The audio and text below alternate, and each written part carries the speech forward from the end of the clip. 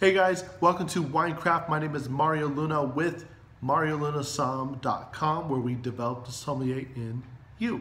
This week we're going to go on an acid trip. An acid trip with wine. So we're going to talk about acidity and that brightness that you feel in the back of your gums, or that salivation note that you feel throughout the mouth. Some people are a fan of, some people are not a fan of. So we're going to talk about 3 varying levels of acidity without opening a bottle of wine.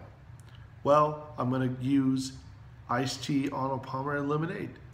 And based on those 3 examples, we'll give you a suggestion of what white wine for you to try. Let me open up my notes and let's get started. All right, now let's do the acid trip. First of all, let's go over that definition one more time. Acidity, it's that salivation that you feel in the mouth along with that zippiness feel in the back of the teeth. Some people love it, some people don't. So for my examples of this into wine, we have iced tea, Arnold Palmer, and lemonade. So the more lemonade that's added to the mix heightens the acidity, brings out much more of that brightness in the finish. And I'm going to start with the low acidity, where when you taste that example, you're going to try an iced tea with a little bit of lemon. And the best way I can describe that is with trying in a wine format, Gewürztraminer.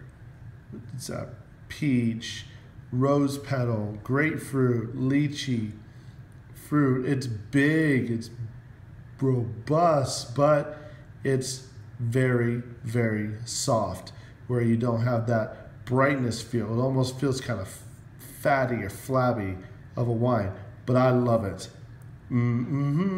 So, and next up is Arnold Palmer, where it's half iced tea, half lemonade, and this is the best way I can describe medium acidity. And you get a little bit of the brightness, not too much, but it's noticeable, but not so much where you get that zippiness in the back of the teeth either. And a great way that I can express this to you is by enjoying a Pinot Grigio.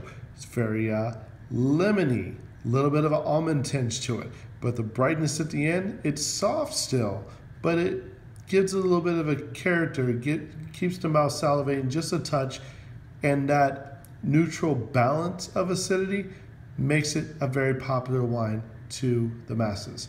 And then finally, for acidity nut jobs like me, I love high acidity.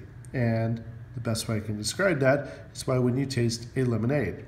That brightness is instantaneous. That salivation point, you feel it right away. Just like when you taste a Sauvignon Blanc. Yeah, especially the ones from New Zealand where they just pop right at you. Oh, I love it though. But that is how we go on Mario Luna Somm's version. Well, I hope you enjoyed the information from this week's Winecraft called Acid Trip. And hopefully the levels of tea, Arnold Palmer, lemonade that best showcase the levels of acidity can determine the best white wine for you. So for me, I love Sauvignon Blancs until I get that heartburn, you know, like my mouth is just handles so much of acidity. I don't know, it's Damascus in me.